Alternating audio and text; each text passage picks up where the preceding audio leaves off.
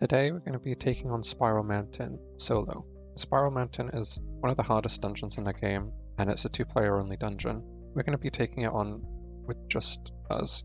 The constraints of Spiral Mountain make it so that we can only have 2 Digimon out, so we're going to have to make it work to see how far we can get.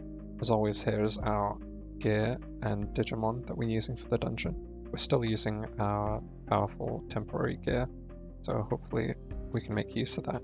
I also decided to keep the party member that I used to get in the dungeon disconnected in the party. This means that our beam aura couldn't activate, so the one advantage that we could get from being solo, which is to have 2 Digimon out at the start of battle, we didn't get, adding a bit to the difficulty of the dungeon. Spiral Mountain is unique in the fact that for every boss section you get a different buff or debuff, which is chosen randomly from a pool of buffs and debuffs. It's completely random, so you can get buffs for the whole dungeon or debuffs for the whole dungeon. I'll be showing the current buff or debuff effect we have at the bottom right of the screen, so that you can tell what we have at each point in the dungeon. For our first boss we have Waymon. Now, Waymon can hit really hard if you hit him a lot before he attacks. We don't have to worry so much about that because we can't get that many attacks off before he attacks either way, because we're only solo. We don't have to worry about having a tank with Provoke out, because we have Dinos Crests on, so all of our Digimon should be able to take a hit or two during the dungeon. We're using Medieval Dukemon and Genkomon here because Medieval Dukemon scales off the damage of the Dinos Crests that also make us tanky, and Genkomon can do good damage with just haste and no good stats or anything like that, just for the fact that his exclusive adds fixed damage equivalent to 1/3 of the defense of the Digimon you're attacking, which makes it incredibly powerful for this dungeon, probably the best or one of the best uses for Genkomon. In addition to this, both of our Digimon have wind protections and 100% trait chance, so they'll only be getting hit by single target attacks. The single target attacks also drain TP from Waymon, so we had to take that into account as well. All said, it went pretty smoothly.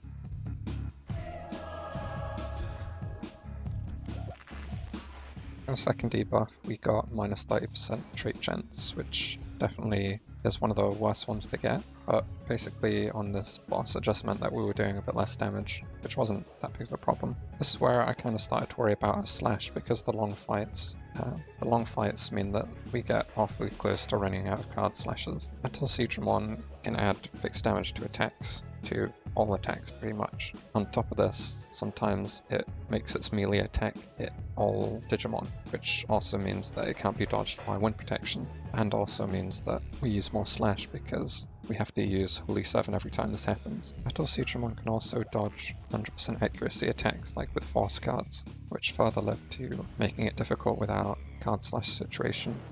Another thing worth noting is that in this dungeon you normally only have 10 minutes to defeat a boss, so our time was ticking down pretty fast as we were doing this, and it ended up pretty close, but in the end we managed to beat Metal Siegramon. After this fight we decided to switch out our Perfect Fire H for a Perfect Dark H, increase our card slash in exchange for some damage for the rest of the dungeon. Dreamon is the easiest boss in the dungeon. He has the lowest HP and he doesn't have many mechanics that are difficult to deal with. He can evolve occasionally under a certain HP threshold, and I'm pretty sure this can go on infinitely, but luckily this time he didn't even evolve once. You can occasionally reduce damage by half, but that's not really a problem for us. For the Doraemon fight, we have a 15-minute timer, but this also extends to Metal Etemon. Now, Metal Etemon isn't a guaranteed fight after Doraemon, but you do occasionally get to fight him, and we did. So we share our debuff for this fight as well, which is minus 100 defense, which isn't a problem, and Metal Etemon takes massively reduced damage from most attacks. The good thing is that fixed damage isn't affected by this, and our Genkomon helped a lot in this fight too.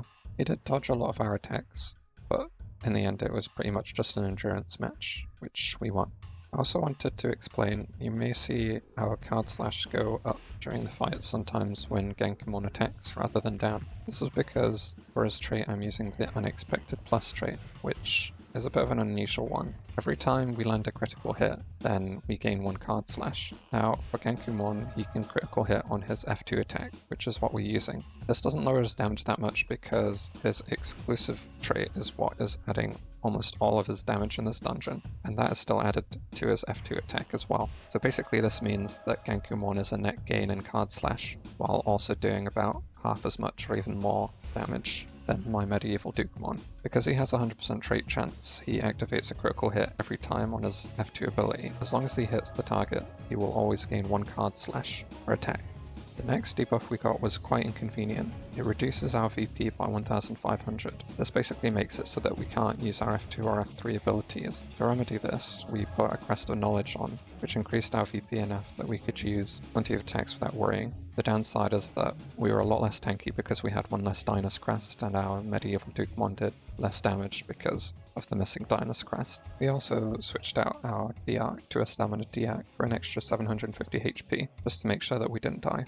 Pinocchiomon is one of the most difficult bosses in the dungeon, if you don't know his mechanic. You have to make sure to attack him before he attacks, otherwise his attack becomes a lot more powerful. Additionally, every third attack he reflects fully to one of your teammates, so you need to make sure to attack with a very low damage attack for the third hit, otherwise you will end up killing your ally instead, which is obviously inconvenient when we can only have 2 Digimon out total. For this fight, we used Lilithmon X because the extra chance to proc Temptation is way worth using. Since Pinocchiomon does a lot of damage every time that procs, then he'll take massive damage as well. Our strategy for this fight was just use Medieval Dukemon and make sure to attack with Lilithmon X every third attack so that we didn't get hit much damage.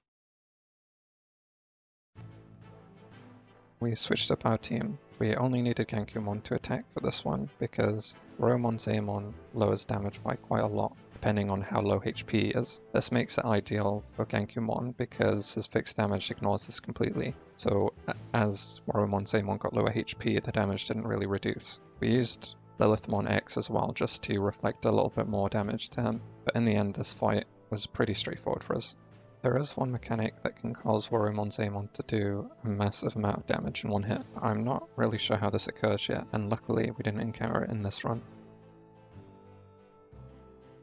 Mugendramon's main mechanic is that he ignores Provoke. He will attack whoever he wants to. This doesn't really matter for us because both our Digimon are very tanky because of the Dynus Crests. Mugendramon also reduces damage by quite a lot for each attack, but this also doesn't matter too much for us because our Genkumon is doing a lot of fixed damage, which ignores this. Our Genkumon actually did the most damage this fight, and he really helped us get through this quickly. Thanks to our tankiness, Mugendramon's damage isn't really a problem for us. Additionally, our debuff, which makes us use F2 attacks only, isn't a problem for Genkumon. Lady Devimon can do an incredible amount of damage depending on how much damage you've done to her. Our strategy for this one was to bust her down as fast as possible while using Lilithmon X to hopefully reflect some damage if possible. One Temptation proc did about half of her HP, so that was a really nice bonus. The buff or debuff we got here was pretty important because it would be the last buff or debuff we'd get and continue through the last 2 bosses. Unfortunately, we got a debuff to only use F2 abilities, which was pretty bad for nerfing our medieval Dukemon's damage, but it's still doable.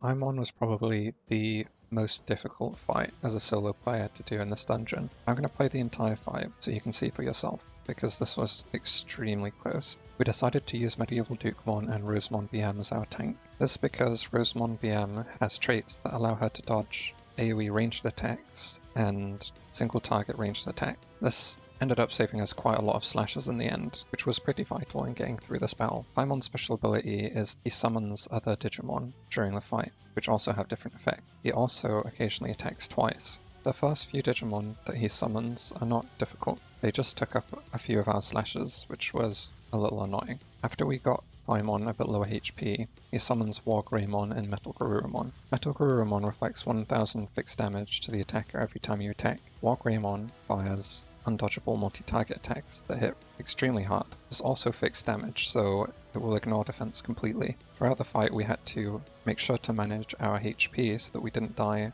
from the War Greymon hit, and manage our attacks so that we used the minimum possible card slash.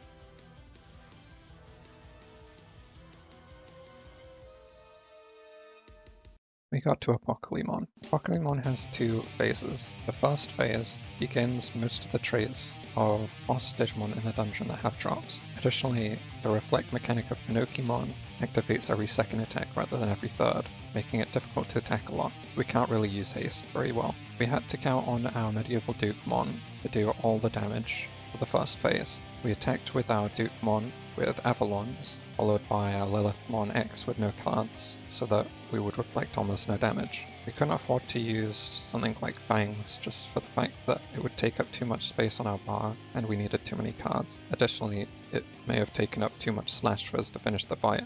Surprisingly, we managed to make it through the first phase pretty smoothly, with plenty of slashes left. Now the second phase, something amazing happened.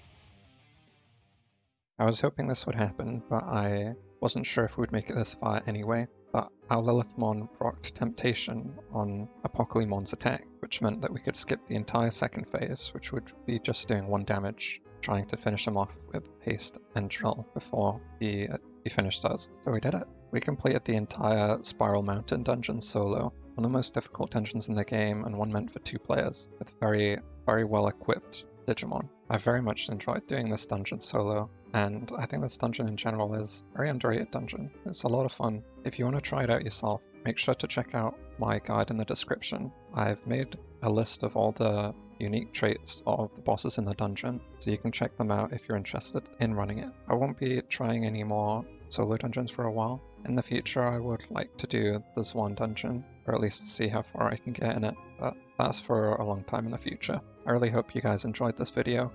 As always, thanks for watching. Bye.